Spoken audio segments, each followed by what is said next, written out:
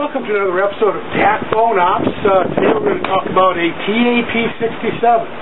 This was a USSR military field phone made in the 60s, 70s, maybe into the 80s. Standard Bakelite case. I don't have any of the straps or anything for it. Hand crank goes in the end like everything else. Basically opens like this. These snaps pop up. And there we go. And it does have instructions in acrylic and Russian in there. It tells you how to hook the phone up in basic operations. Hand crank is retained. This is the handset. Got a push to talk. I've got a problem with this phone. I can't pass audio through it. I've been trying. I'll do some more looking at it. I haven't disassembled it or anything.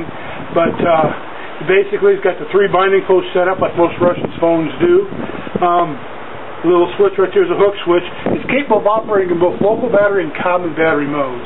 I think there's a dialer available for this. I have not been able to find it.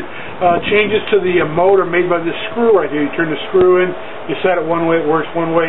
Put it the other way, it works the other way. Like I said, push to talk on the handset. Uses the large earpiece, small microphone like most other Soviet phones and radios do. We'll go ahead now and I'll stop and then we'll hook up a TAP-67 to it and make some phone calls.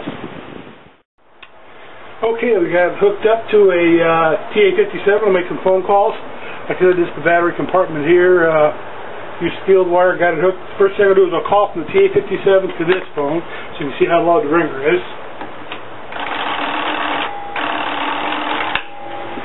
Not very loud. I don't know if there's a way to adjust it. There's no visual indicator that you're getting an incoming ring. Okay, now we'll call from this phone to the TAP-67.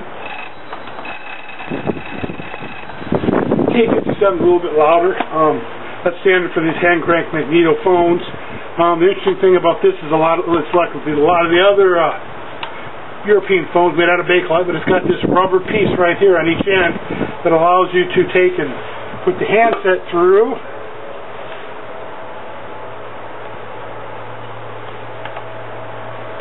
And the field wire through.